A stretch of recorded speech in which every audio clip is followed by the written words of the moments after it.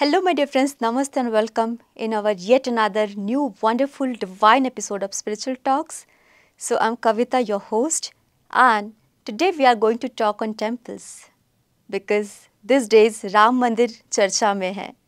So, we have wonderful Master Yash Shekhar ji from Delhi, and who always solve your queries, your scientific queries with spiritual perspective. Yes, ji, welcome. Namaste. Thank you so much for inviting me again. Thank you for coming, and I'm so excited to discuss about temples. So, what do you think the importance of temples in India? Look, in Indian culture, Indian heritage has so much effect and so much things are happening in India right now. But otherwise, if you see, always temples have been a very strong and core part of the Indian culture. So, from Right. traditionally, temples have been the cultural centers, all the growth, development, be it economic, social, spiritual, cultural, knowledge, education, dance, music, everything has been revolving around the temples. So, temples form the core part of India's growth, I would say. I'm not talking about just this time, I'm talking about like thousands of years ago also if you see. In fact, temple design, temple building has always been a very core architecture perspective angle also for everyone.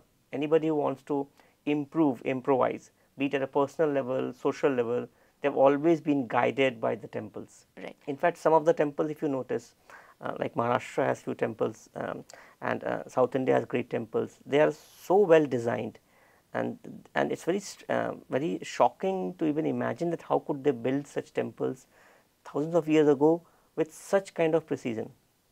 Like the temples, the kind of articles are there in the temples, the kind of idols, the size, the shape, the intricacies, they're all so beautiful, so well designed. So that shows that a lot of attention, energy, love went to build a temple to this level. And also glad I can say that the Indian population, the Indian people, doesn't matter of what time, what age, what kind of cultural effect, what part of India, they have all been providing their own energy, they have been providing their own contribution to build this temple and also maintain this temple culture. So, I am talking not only about Ram Mandir, I am talking about nearly all the temples, and they are all revered ones. A lot of temples are based on goddess, Shakti worship, a lot of temples are based on Lord Shiva, a lot of temples are based on Vishnu, a lot of temples are based on Lord Ram, Lord Krishna. So, all of them have been providing a very positive spiritual vibration as well as giving direction to the minds of millions of people to follow the narrative of what these great heroes talked in their own way. Thank you, Yash, for elaborating in a so nice way. But I want to understand that why temples only? Because people or we keep idols at home also, right? Yeah. What's the difference between the energy? Why we get more energy at temples? So, let me explain it from a scientific perspective. Every product is a result of a process. If the process is well done, is well designed, is followed properly, the product will always be very good. If I see the narrative from the angle of the home worship, so there is something called temple worship, which is more in the outside domain, and there is something called home worship, which you do at your inner domain. Obviously, some people build their dedicated temples in their houses also, which is another, I will say, amalgamation of the concept. But let us see a simple way that someone is worshipping gods and goddesses in their own house. So, in that perspective, you will see that the energy is coming from the members of the family and the staff they have. Okay. So, the members of the family and the staff they have, they combined give their energy on the process. So, it may happen that sometimes, because the members of the family will always be less in number, so it may happen that certain protocols, certain procedures are not followed that properly. I would say not followed that vehemently as it should be. And we will say acha chalta hai type, because we try to do our best, like there is a very good word called yatha sambhav in Sanskrit, which basically means do as much as it is possible. So, when you do in your home, then the guidelines are getting a bit diluted, because some member of the family may be available who is regularly doing it, or some member of the family may not be available also. So, you are trying to adjust to what is possible. Right. This is what happens with a grihastha or a householder.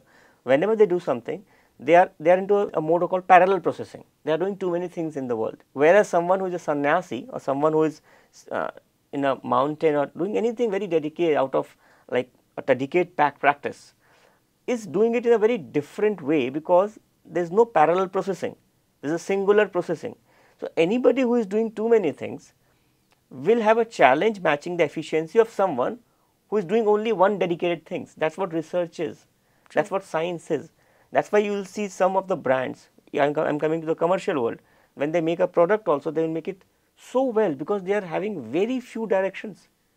They have a very dedicated practice to build that product. So similarly in your life, if you are giving chance to idol worship and there are few members of the family who are dedicating it, you do it in certain way. But if in the temple there are a dedicated team, there is an organization working in a proper way where everyone has a dedicated task, there is a proper delegation, there is a proper timeliness, and there is also a proper emotion.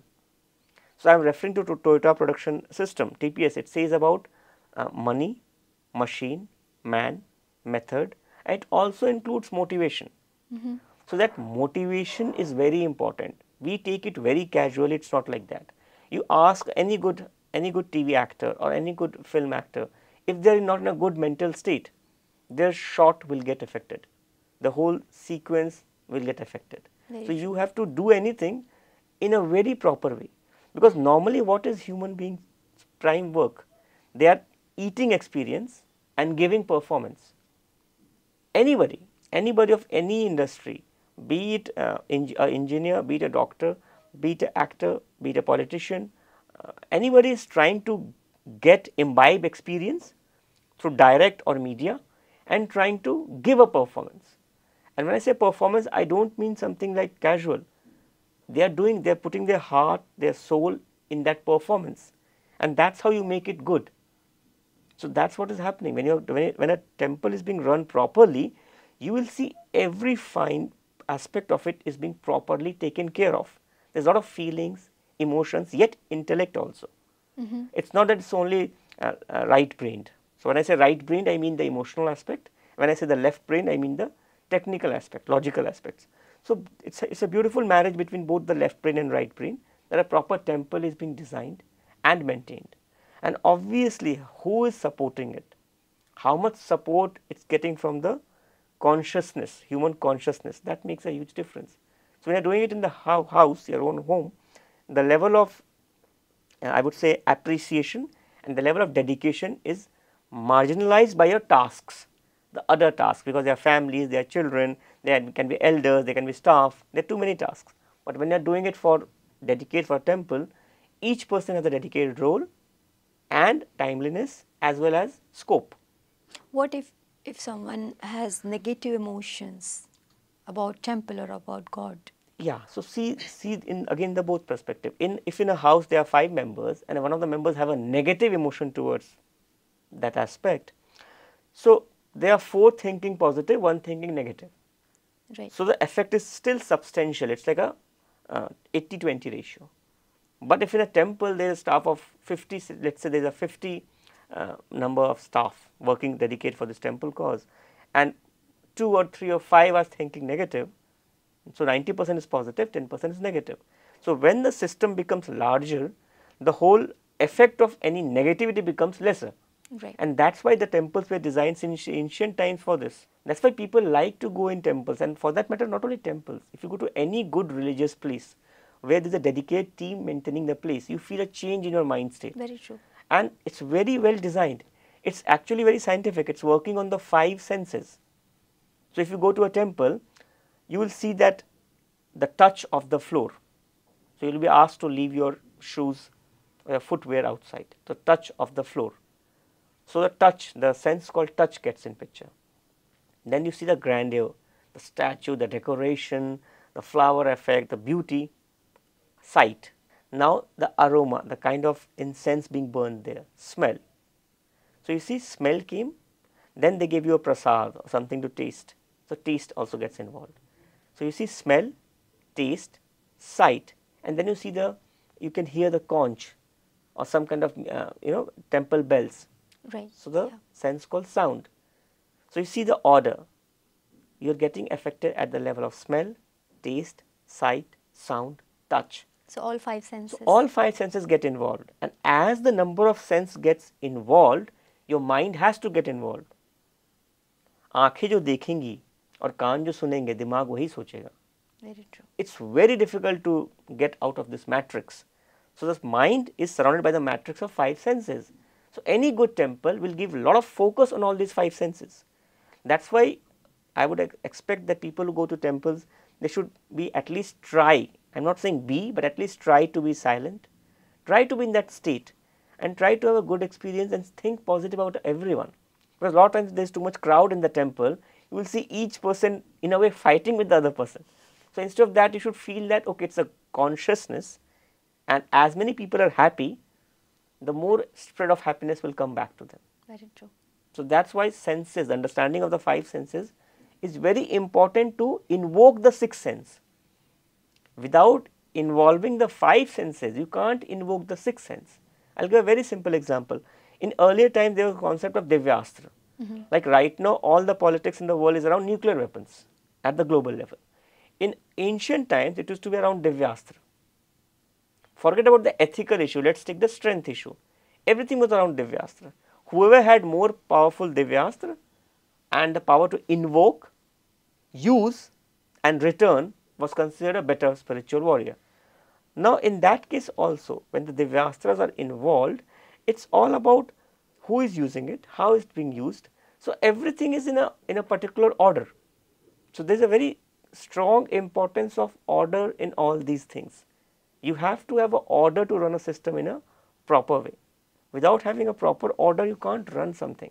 So same with temples. And now in India also, temples are more about devotion.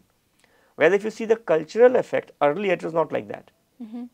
Temples were cultural centers, also fighting centers. One of the most powerful fighting arts of the world is Kalaripayattu, and there are certain movies also which have showed that art, and it's again linked with temples. They are protecting the temples, and it's not only in India. The world's one of the most deadliest fighters are fighters from Shaolin Temple. Again, it's not a dojo. It's not like a akhada. They are actually temple fighters, and they're among the best in the world. Nearly every good artist, including Bruce Lee and all, they have all been somehow connected to Shaolin Temple. And the training there is crazy high, and it's a temple again. So in India right now we are seeing temple from a devotional perspective, but actually temples were, I would say, a cultural, scientific research perspective, where a human being is trying to reach the best of their consciousness, whichever field. It could be music, it could be art, it could be dance, it could be martial arts, it could be fighting skills, it could be singing skills, painting skills, sculpture skill. Where the problem starts is that when people who have not mastered something start administrating that process. So if I am not a good painter and I try to guide the painters, I am doing a crazy loss to the culture. If I am not a good dancer, I am trying to train the dancers, again I am doing a loss. The expert has to be of core competency, and you see this in every part of the world. If you go to a hospital and you have a tooth problem, you will not go to a heart specialist, right? You will go to someone who is specializing in that particular field of teeth.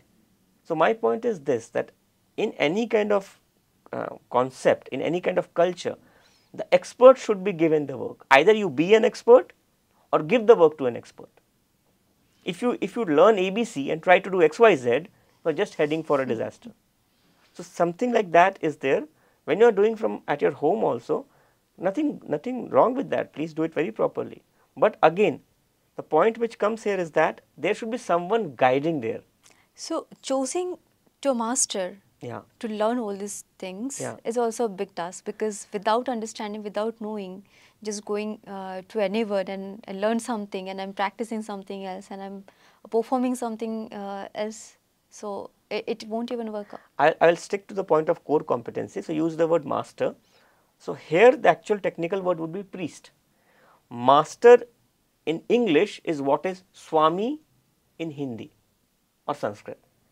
So basically, again, when you use the word master or Swami, you are actually talking about someone who is an expert or Daksh, So basically, anybody who has mastered the art, like in martial arts, you get, especially in Chinese and Japanese martial arts, you get titles.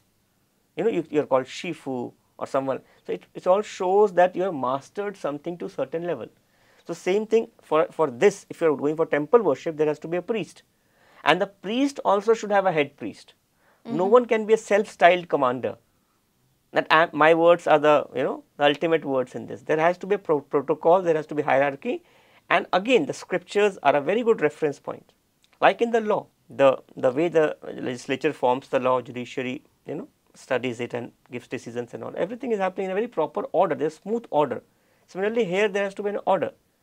There has to be someone who is like a priest who is reporting to someone higher priest, so that in case of any confusion, if you are having any doubts, because asking questions is very important. Any kind of growth involves asking questions. Nobody should stop you from asking questions. And the day a culture stops people from asking questions, that is the time when the cultural fall starts. There is no problem in asking questions. If you have a doubt, you should ask the person, the next level priest.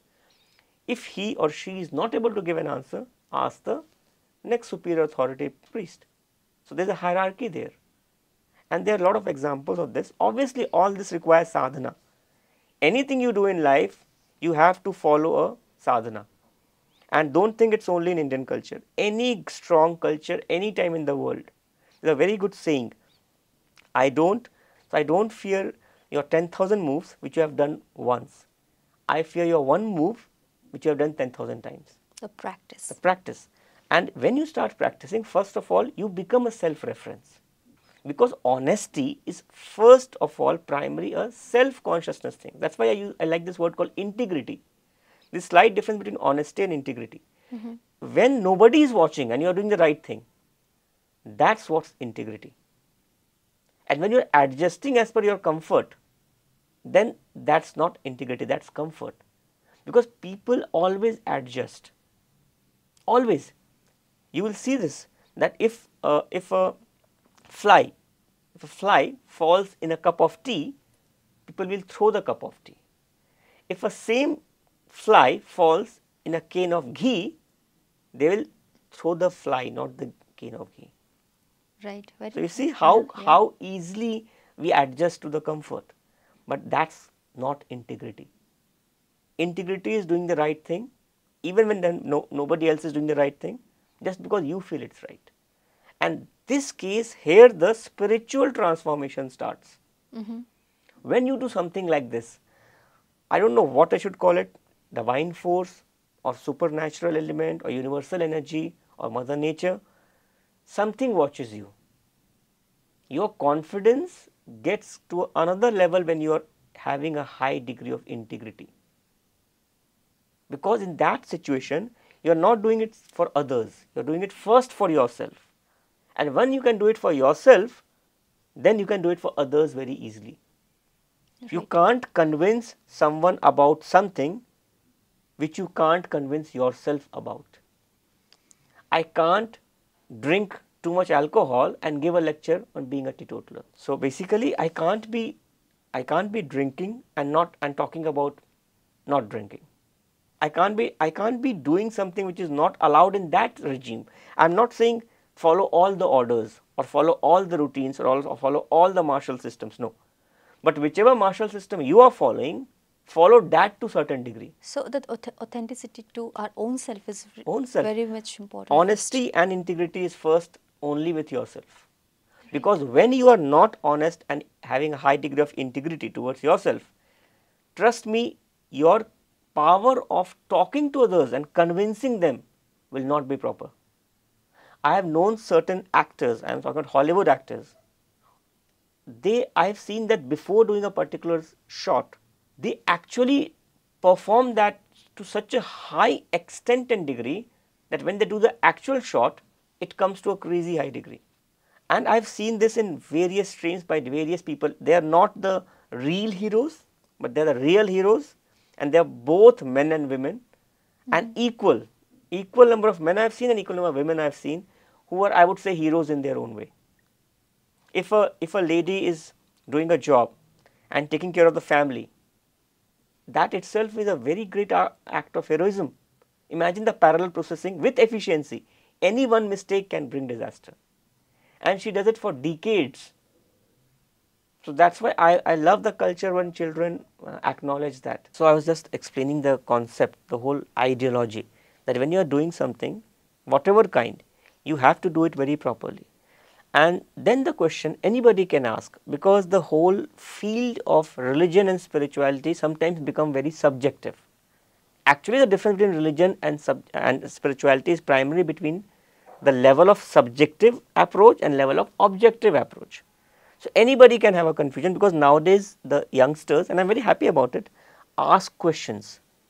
They will not accept a ritual or religious practice if they do not find it logically appealing to it, and that is a very good concept. That is required, because when you follow something just out of faith, it can be affected in a negative way if someone who believes in a stronger faith than you talks to you. But when you have a logical interpretation and conclusion, your faith gets anchored, and that creates stability, and that helps it to be practiced all your life. So then the question comes, how to turn it from a subjective approach to an objective approach, and the single word is measurement. Anything which you cannot measure, you cannot improve. Even scientifically we study about Six Sigma. So it talks about design, measure, analyze, implement, control. I will not make this interview go towards that direction in too much depth, but actually the point is that if you can't measure something, you can't improve. So let us see someone is doing a particular mantra mala of a particular deity, any deity of his or her choice, and each mala normally is of 108 counts. Okay, some use beads also for that, some use mentally also. Now anybody who is doing it one mala, let us take the consideration that their concentration level is the same.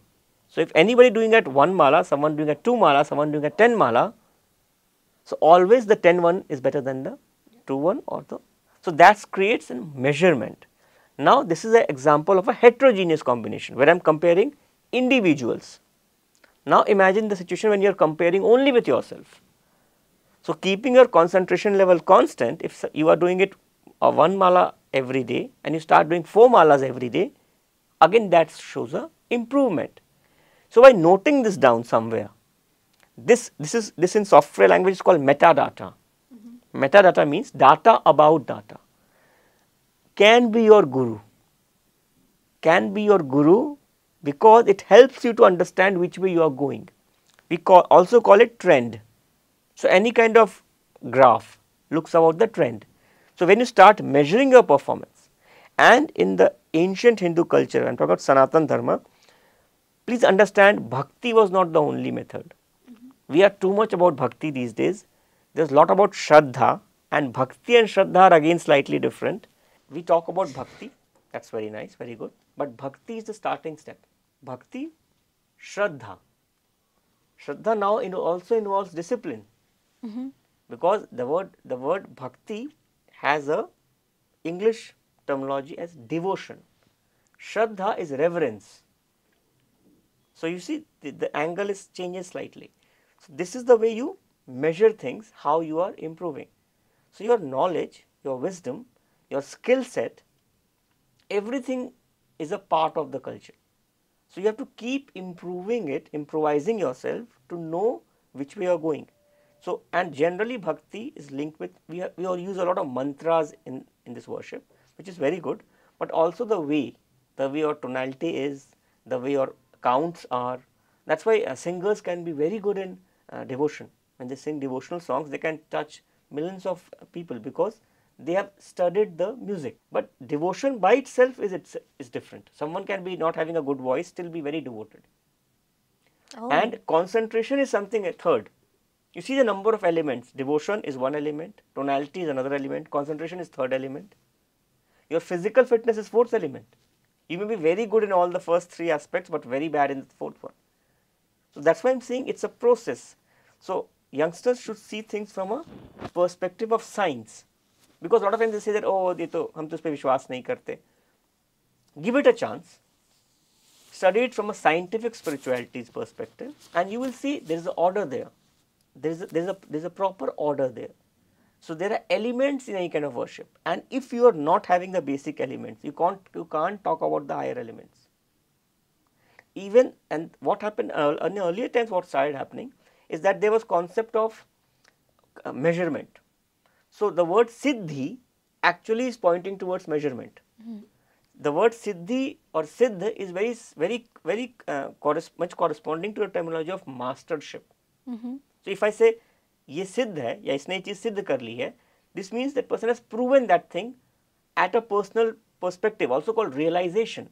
So reading a book about swimming and being an expert swimmer has a difference, that the former one has not realized it and the later one has realized it. So similarly it comes in any spiritual concept. Obviously there are Vidyas and Mahavidyas. So Vidya is knowledge, Mahavidya is great knowledge. So I will not go too much in the intricacies here, but overall with measurement you can see the difference. I talked about a basic Siddhi as Asan Siddhi. If you study any Indian scripture, if you study Durga Saptashati, if you study anything substantial, they talk about Asan Siddhi. You will see if they worship and talk about goddess, they will say she sits in Padmasan. Right. If you see great yogis, like I would mention Lahiri Maharshi of Kriya Yoga and different yogis, they all prefer Padmasan. Right. And so you have also mastered this I was very Padmasana. focused on Padmasan. Right. So because in the school I learned from the Himalayan school, 1.5 hours of Padmasan was needed to be a master. At what age you learned it? I started very young. I was very obsessed with Padmasan. Interestingly, when I learned Padmasan, I never knew its name is Padmasan. Oh. I used to like and enjoy being in that posture. But yes, I could sit 45 minutes very comfortably initially itself, and I took it to 1 hour 32 minutes by gradual practice. But you see, I am not saying 1 hour 30 minutes and I am not saying 1 hour 35 minutes. I am saying 1 hour 32 minutes. That's called measurement and precision. Now, if I am talking about Asan Siddhi, Asans are also of 4 kinds. Padmasan is considered among the highest, followed by Siddhasan, followed by Sukhasan, followed by Vajrasan. Right. And imagine in Indian culture only Padmasan is considered. In other, like in Japanese culture, they are mostly in Vajrasan. If you see Japanese people, they are sitting position. Right, yes. And Vajrasan has its own advantage. It's very good for digestion and all. But you cannot compare it with Padmasan. So my point is, if there are 2 guys who are practicing, say Vajrasan, one is doing it for 3 hours and one is doing for 2 hours, the 2 hours cannot tell the 3 hours. The less competent should not judge the more competent, if it comes on judgment. First of all, try to avoid judgment. But if it comes to judgment, the less competent should not judge the more competent. That's how anarchy starts. That's how disorder starts. And that's how self-styled, there has to be an order. And in any good organization, be it political, social, administrative, there has to be an order. There has to be a hierarchy. And when you are respecting the hierarchy, you are helping growth, not only for the system and the order, also for yourself. That's why being indisciplined is too easy. Falling is too easy. If you put water right now, it always goes from higher to lower potential. That's very normal. So thinking negative, not following discipline, waking up late in the morning, this all is very easy. There is no glory in this. Partying at night, awake at night, partying too much, and then sleeping all day, and then waking up, there is no glory in this. I know this is a lot of culture is considered style. There is no style in that. The style is sleeping on time, sleeping in less hours, reaching to a qualitative high state, and then waking up to the next morning. I am also talking this because nobody is talking this. Just because nobody is talking doesn't change the order. That's why there is so much effect of, I would say, drugs and liquor and all these things. And all of them have a common chord. You will see people who consume drugs, people who are too much into liquor, they all will sleep very late. They all will wake up late. The whole body cycle is destroyed. Yeah. And it has a scientific basis. What I am saying has a scientific basis. Humans are living on planet Earth. And planet Earth is revolving around star sun. So the sunrise and sunset is an order. If you don't follow it, you will have consequences. And that's why nearly all the animals have an order. The diurnal animals have an order, the nocturnal animals have an order. Birds, fishes, even insects have order. So what is the reason, like these animals, we think that they don't have brain, And still they are so accurate and very punctual with their timings, but human, so-called intelligent being, they are like that. And when we wake up early in the morning, we can see that in 2-3 hours we leave the entire I mean half of the day. But if we wake up a little late, 2 hours late, we feel like very lazy and as like we are not happy at all, we are not enjoying that moment. So why is it so? So you have asked two questions, so I'll answer one by one. The first question was about animals. First of all, we think that they don't have brain. Yeah. But my thinking will not change the reality. True. If from tomorrow I start thinking that a gorilla is very weak, trust me, that will not make a gorilla weak. Or if I start thinking from tomorrow tiger is a very weak animal, that will not make tiger a weak animal. So my thinking about something, if it's not properly investigated and analyzed, will not make it strong. It's not a proper measurement. Again, I'm coming on again measurement. I'll always keep coming back on measurement. So first of all, they have a brain. Scientifically studies also show that they have brains. But the certain lobes of human brain are more developed than animal brain. True.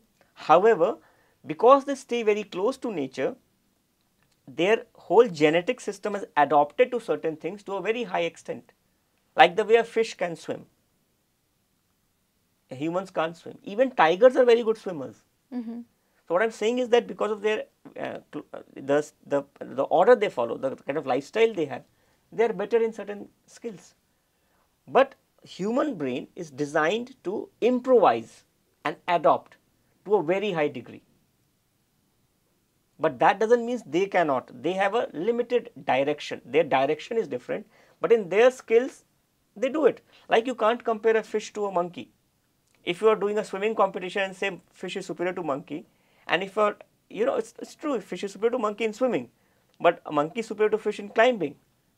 So you have to understand the perspective keeps changing. So each animal is needed by the planet. It's like we humans know something, but we don't know everything. If we could know everything and control nature, we could have had no collateral damage in tsunamis. We could have had controlled COVID in just one day, but we could not do that. So what I'm saying is that we are definitely the most advanced species on planet Earth, but we have certain limitations, and animal's brain also has certain substantial element of growth. Not compared to human brain. Human brain grows differently, animal brain grows differently, but there is an order. And if we do things which suitable to human body and human mind, we remain healthy. And if we do things which are not suitable to human body and human mind, we don't remain healthy. Like practicing yoga. Right. Like why I have a very great reverence for Baba Ramdev. When he started speaking about yoga, very few people were speaking about yoga the way he was speaking.